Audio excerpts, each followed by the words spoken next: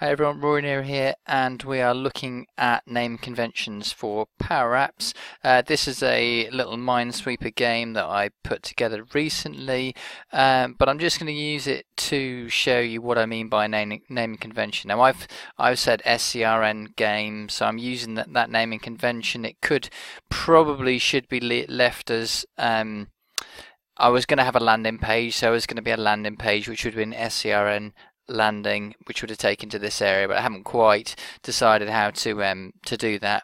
And then you've got various other bits and pieces here using the naming convention. So I've got label mines in play, label mines flagged, some of which you can't actually see at the moment until you start actually playing, which is where it all gets a bit complicated, like the audio group here you don't actually ever see. There's a bit where there's some game setup, so we can see it here, but it does mean that I can, if I just want to find out something like bombs, it's actually mines, but I've called everything bombs here for some reason, but you can actually see all the objects much more easily. If I ever want to find a drop down, then I just do DD, and what that means is that and similarly I do the same on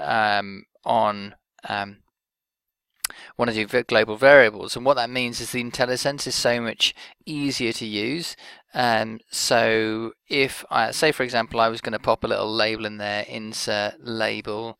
I'm just going to do this for the purposes of illustrating the IntelliSense, equals text and GV bombs place. So I can basically because I've stuck GV in front of everything, I can actually see all my variables. You can see I've actually done a little bit of naming convention is incorrect there, but it's not the end of the world.